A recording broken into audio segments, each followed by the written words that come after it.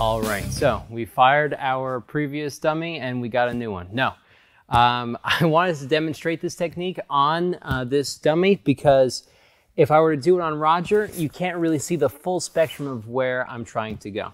Okay, so we're here where we have this rear naked choke.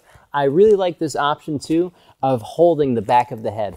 If you remember in our rear naked choke section before, they need to be able to grab this part of my hand to defend the choke. So I completely hide it when I'm doing this choke to give him no access to my arm at all. From here, I can go wrist over wrist. And the sign of a great rear naked choke is you could see the fingernails on the other side. Also, I have my chin over my arm protecting my hand. I'm not doing this where my arm could be easily pulled off and separated.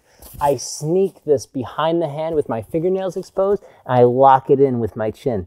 If I'm worried about even being poked in the eyes or prodded, I could keep my eyes closed and I could put them into his head. Now, the actual squeeze from here takes some time to develop. I thought when I first learned this technique, my rear naked choke squeeze was unstoppable and it could finish anybody, but it's really not the case.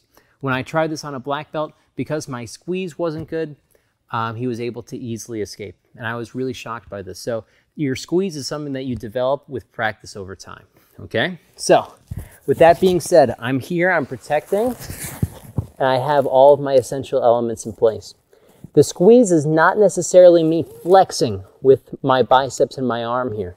But what I want to do is I want to finish with a rotational method where I'm taking my elbow and I'm basically decapitating them. I'm putting their head completely behind their body. So I'm here. I use my chest and my back to pull. I'm going to rotate the person and I'm able to enact incredible squeezing pressure from this type of hold. So here again, we go 1, 2, 3. And I finish with a rotational finish that I wouldn't want to do to our poor friend Roger.